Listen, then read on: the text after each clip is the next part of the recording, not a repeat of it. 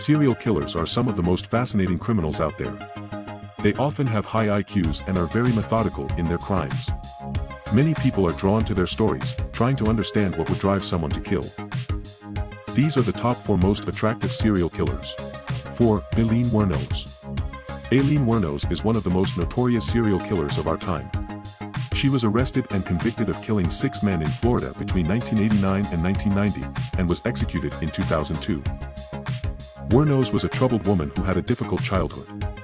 She was sexually abused by her grandfather and ran away from home at the age of 15.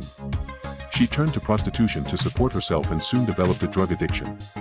It is believed that her years of abuse and exploitation led her to snap and start killing men. While some people believe that Wuornos was a cold-blooded killer, others believe that she was simply a victim of her circumstances. Either way, her story is a tragic one.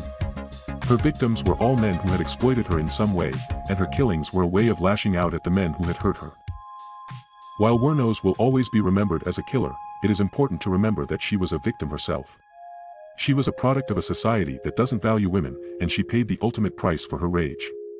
3. John Wayne Gacy. John Wayne Gacy is one of the most notorious serial killers in American history. He was convicted of the rape and murder of 33 young men and boys in the 1970s, and was sentenced to death in 1994. Gacy was born in Chicago, Illinois, in 1942. He had a troubled childhood, and was often in trouble with the law. He was first arrested at the age of 18 for assault and battery. In 1967, he was convicted of sodomy and sentenced to 10 years in prison. He was paroled after serving 18 months of his sentence. In 1971, Gacy began working as a clown for children's parties.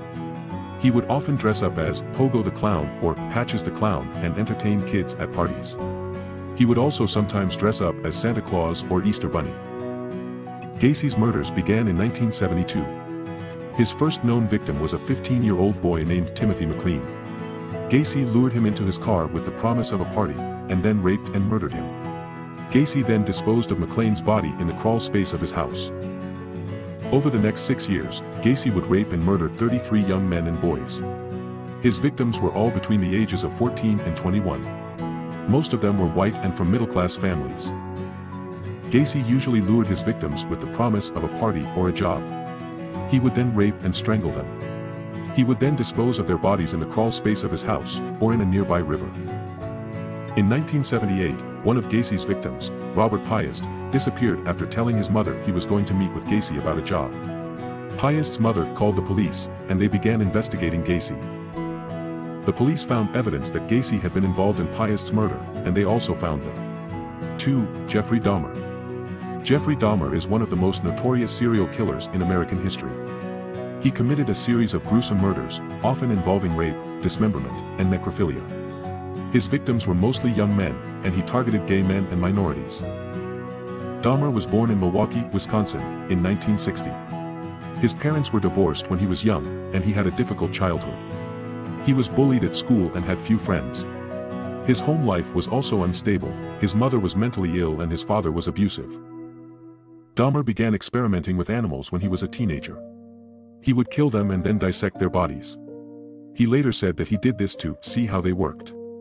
He also began drinking alcohol at a young age and would often get blackouts.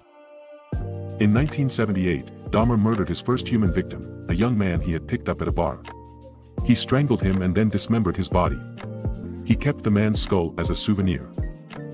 Over the next few years, Dahmer killed several more people. He usually lured them to his apartment, where he would drug them and then rape and kill them. He would often keep parts of their bodies, such as heads or skulls. In 1991, Dahmer was finally caught when one of his victims escaped and alerted the police. They found gruesome evidence of his crimes at his apartment, including body parts in the refrigerator. Dahmer was sentenced to life in prison, where he was killed by a fellow inmate in 1994.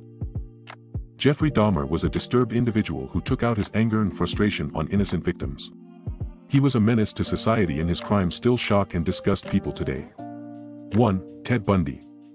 Ted Bundy is one of the most prolific serial killers in American history. He confessed to 30 murders, but it is estimated that he may have killed as many as 100 people. Bundy was charming and intelligent, which made him all the more dangerous. He preyed on young women, luring them into his web of deception. He was a master of manipulation, and he used this skill to his advantage. Bundy was a cold-blooded killer who took pleasure in harming others. He was a sadist who enjoyed inflicting pain on his victims.